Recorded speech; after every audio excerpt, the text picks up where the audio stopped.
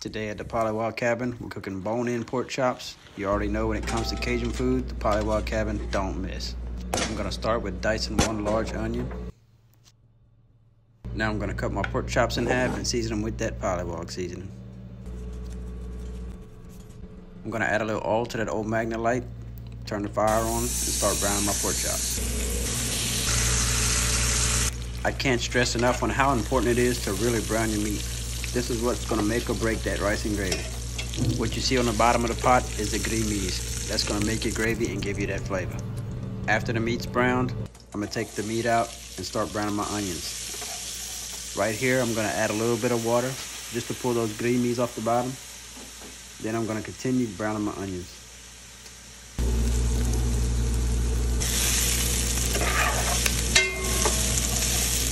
After your onions are brown and your spoon looks like that, it's time to add the meat back to the pot.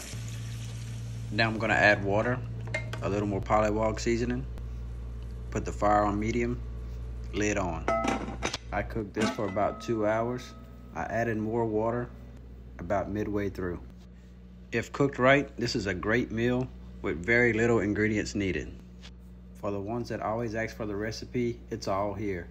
Pork chops, seasoning, water, 1 onion, and rice.